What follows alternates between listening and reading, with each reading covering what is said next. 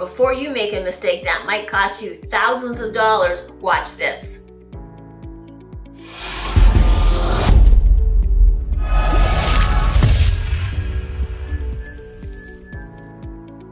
Hey YouTubies, welcome back to my channel.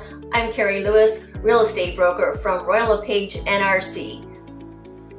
So let's just run through a few mistakes you could encounter when you're buying or thinking about buying your first home. 1.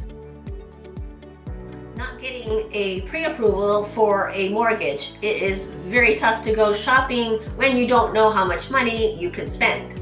So some problems you could run into is putting an offer on a house to find out that you do not qualify for it. The time that it takes for you to get approved may exceed your offer condition and you could end up losing out on the deal. Thirdly, in a competitive market, you will want to have a letter of commitment from your lender to give you a better edge. 2. Not using your own agent to represent you. You'll want to find a local realtor from the Niagara Association of Realtors to represent you in possibly the biggest transaction you have ever made.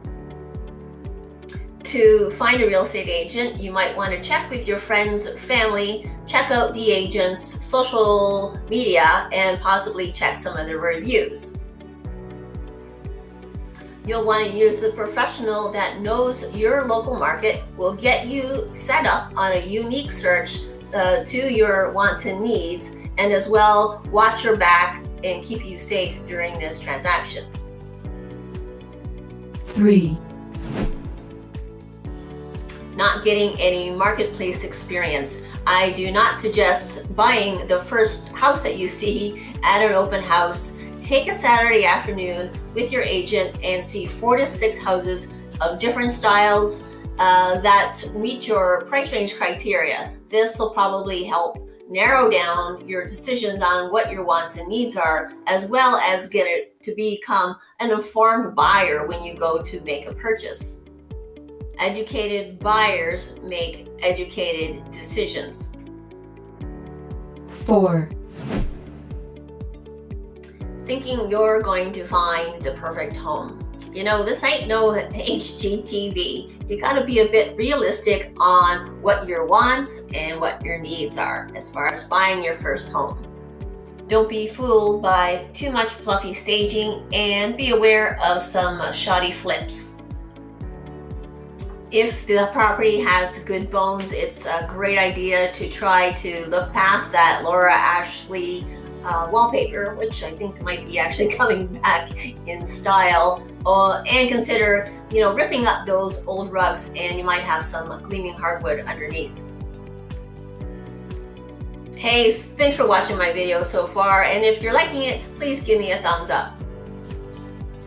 Here's a couple photos of what my client did with her less than ideal kitchen and had it done in about 2 months' time. 5. Waiting for the markets to go down. Well, there's been no predicting what has happened in the last year, albeit the last 4 years. And if you're going to try to hold out to save yourself $20,000 or $30,000 on what might be a $300,000 or $400,000 purchase, that's really not going to make that much difference in the long run. And looking forward, it's possible that the interest rates could go up. This is just the tip of the iceberg on some mistakes that could be made on possibly the largest transaction. So let's get you out of that rental situation into homeowner lifestyle, putting your money towards the equity of your home.